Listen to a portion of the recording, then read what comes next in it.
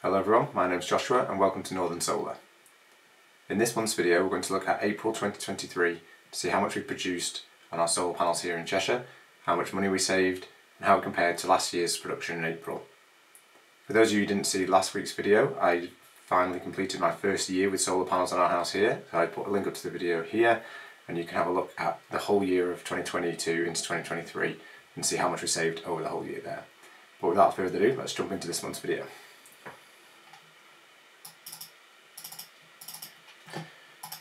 So for those of you that are new to the channel, this is our array here on our house. That's the front of the array, that's 4 kilowatts on the west facing. There's also 4 kilowatts on the back of the house, which is east facing. We have 8 kilowatts in total, and that goes into our SolarEdge 6 kilowatt inverter. And we have 13 kilowatt hours of Growatt battery storage. So this is the production for April 2023. As you can see, an absolutely massively mixed bag. We've got all the way down here, the lowest day we had 8.18 kilowatt hours production on the 5th of April there, and then the highest day 42.7 on the 20th, I think it is there. So yeah, really that has been a mixed bag in April. As you expect, you do get lovely sunny days and you also get a lot of cloudy rainy days as well. So on average we were looking at 24.97 and a total for April of 749. So not too bad overall in terms of a total. But when you compare that to last year in April 2022, actually slightly lower this year. So 812 kilowatt hours last April and only 749 kilowatt hours 2023. So yeah, as you can see, slightly lower, but still within the sort of range to be expected for April. Hopefully May started pretty well. We might see slightly higher than May last year, but we'll have to see how we get on there. But yeah, so far this year, tracking upwards from January, seems to be following the curve as expected. So I picked a random day in April. This is quite a good day. 20th of April was a really high production day, just a big sort of cloudy gap around lunchtime, but generally nice early start around 6 AM and then peaking at over 5 kilowatts around lunchtime and then just finishing around 8 PM in the evening. So if you look at that, that's just the production. If we look at the next graph, it shows our consumption from the grid, from the batteries and everything. So I'll go into a bit of detail here. The green block is the battery state of charge. So as you can see, it was probably quite a nice day on the 19th as well. So there's plenty of battery left, about 90% battery starting at midnight. So the battery's not really discharging at all overnight because we have the car set to charge in our 4-hour window. So this big red block is the car charging. So the battery doesn't discharge to charge the car. What you'll see here is these blue blocks are the consumption in the house. So we've got this is the hot water. So at the moment we haven't quite got our eddy installed yet, but at the moment we do have hot water heated in a tank by the immersion heater rather than the gas. So this is the hot water coming back on to heat the hot water after a shower.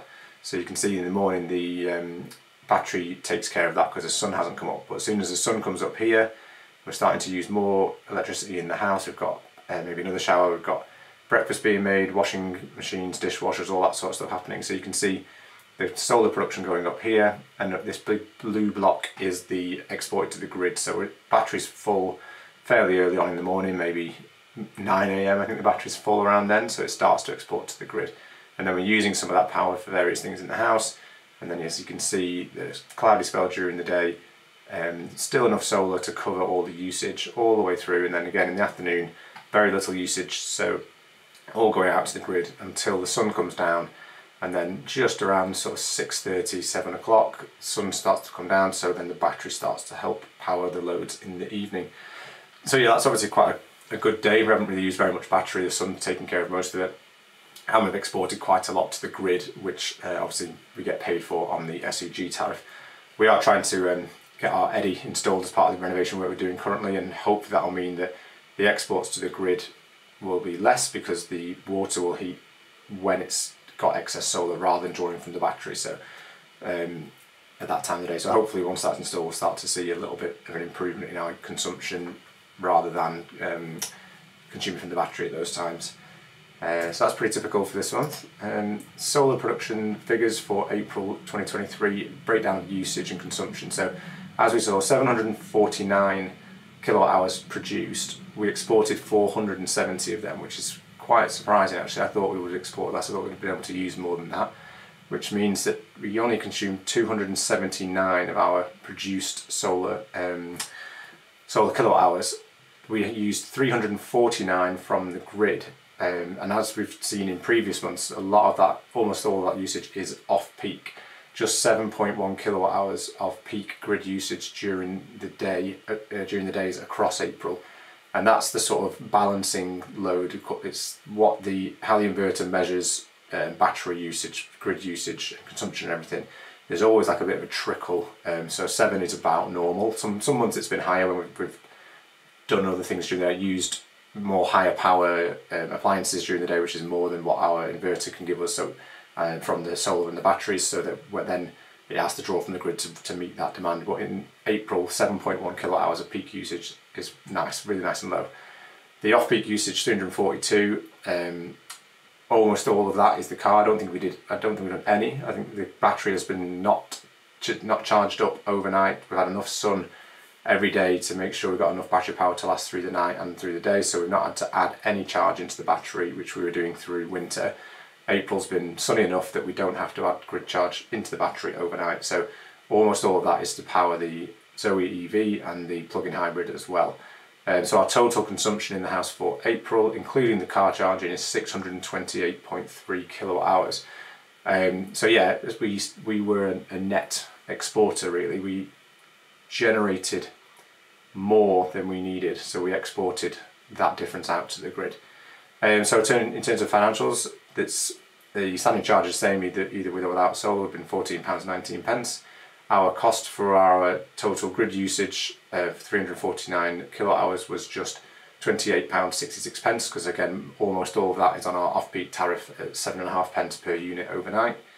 We earned £19.27 in terms of export payments for our SEG tariff at just over 4p per unit, which meant our net electricity cost for April 2023 was £23.58. Based on our assumptions, the price of that month's electricity without the solar panels would have been £148.75, so our monthly savings of £125.16.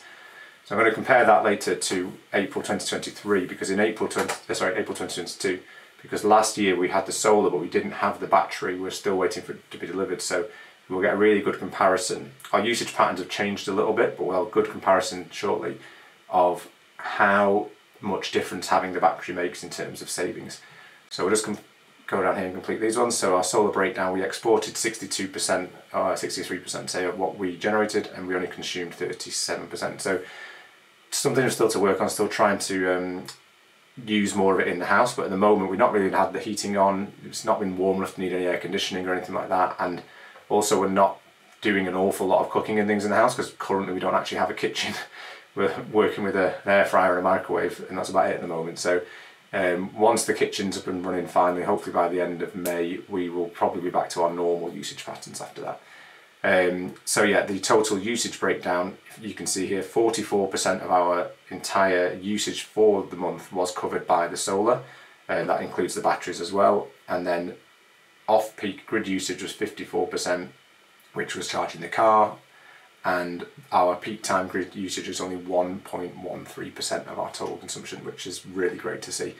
As I see, a really small fraction of peak time grid usage, which just keeps your cost down as much as possible. So this is the month-to-month that I've been doing since the start. I did go into this in more detail in my annual video, so I won't go into too much detail. If you want to watch the annual video, there'll be a link in the description, or just click on the channel. So the picture here looks the same as what we had before. You can see the same data here as I looked at the monthly one there, and then comparing it to last month, we'll put on another slide, but the total of £125.16, adding that to our previous cumulative total, our total savings so far of £1,622.55 since we've had the system installed. All of this information is available on a link in the description on the spreadsheet. You can download your own copy of the spreadsheet, have a look at all the data and how it all works if you're interested, or just drop me a question in the comments if you have any specific questions about it. So this is the direct comparison with April 2022, because in April 2022 we had panels only, no batteries. So the production was higher last month, as we saw earlier. We exported more because the production was higher and we used less of it. we didn't have a battery, so we weren't able to store any of it. So as you can see, the difference in consumption is in self-consumption is massive. We exported a lot more because we weren't able to use it, and the total consumption in the house is higher now because we have the electric car. So if you ignore the off-peak car charging, say if we were doing the same amount at 70 odd off-peak usage, it would all be in the battery now, so it would be much cheaper. And the massive difference as well here is the peak time grid usage. Only 7 kilowatt hours in April 2023 and 113.7 kilowatt hours in April 2022. So having the battery has saved us over 100 kilowatt hours of peak time grid usage, which relates down to, if you scrub all the way down to the bottom, the difference in cost savings is around £40 difference just by having the batteries in April. For me, it's been fantastic to see this, because the first month when we had this solar, I was a bit annoyed that we didn't have the battery, but it does now give us a good comparison to just how much difference it makes in the bills if you have a battery. Obviously everyone's usage patterns are different. Our usage patterns have changed since last year. We've got an extra EV now, so we are consuming a lot more off-grid. If we were doing it the same way, the savings would possibly even be higher because we wouldn't be using as much to charge the car. But yeah, overall you can see here the amount of peak time grid usage that's avoided by having a battery is massive. Right, so next slide. This is the payback calculation. It's the same one that I've been using all the way through. I've made a few tweaks, but this is essentially how I'm assuming the payback period will go for our system. All the assumptions are listed here. We know that based on all the assumptions, the first year savings based on the whole year was £1,495 approximately, which means that based on inflation factors and all that sort of stuff, and how much we think the panels are going to generate, we know how much they generated this year, and they will continue to generate similar amounts each year to year. The payback period from the initial system cost of £15,215.50, the cumulative savings hit that in year 8. So somewhere between year 7 and 8 we should have finished paying for this system, and then the long-term benefit after that of having the panels should eventually lead us, who knows what electricity prices are going to be like in 25 years, but around £90,000 better off with the solar over that time. And again, these calculations are based on a set of assumptions that are essentially putting your finger in the air, so it's hard to be very accurate with those. The things we can be certain about is we do know what we're going to produce because we've had it for a year now, and realistically the production is going to be very similar year to year, so that means we do know what we're going to produce. We do have a very good idea of how much we're going to use. We're probably going to use more this year because we've got the 2 EVs, but the EV only really charges overnight from the grid anyway, so it doesn't really affect the solar payback too much. But yeah, if you're interested, this is also in the spreadsheet on the link in the description. So the Renault Zoe, this month we did 780 miles, an average of 4.3 miles per kilowatt hour, which at 7.5 pence for a total of 181.4 kilowatt hours meant a total cost of £13.60 for those 780 miles driven, which works out at 1.7 pence per mile, which to be honest is just staggering. I still can't get my head around just how cheap it is to run this car. If you were assuming a 40 mile per gallon petrol equivalent at £1.47 per litre, that would have cost £130.10. So just in April, fuel savings of £116.50, which is just fantastic. I get a lot of comments and questions about, do I take into account the running costs of the car, servicing costs, insurance costs and all that sort of stuff, and generally I've only had the car a few months, so I haven't taken all that into account yet. It might be something I can look at on the longer term, but even if you're just looking at fuel costs, the savings are huge if you're doing this amount of miles and you're able to charge with an off-peak tariff. So yeah, really happy with how that's going so far. What I'd like to do at the end of these videos is a little plug for myself. If anybody is considering switching to OCTOPUS for a smart tariff, or for any tariff in particular, if you want to use my referral link, which is in the description as well, you'll get £50 credit on your bill and I'll get £50 credit on my bill. Massive thank you to those who have used the link. It's been really great to get extra credit on the bill to help pay for the electricity that we use and help for the gas usage through the winter as well. So yeah, massive thank you to those who've already used it. Link in the description if you need it. So that's pretty much it for this month. I was hoping to have more information for the MyEnergy Eddy, but it's still in its box. We haven't had all the electrics fully installed yet for the extension work going on downstairs, so I'll have to wait till maybe the end of May before that gets put in.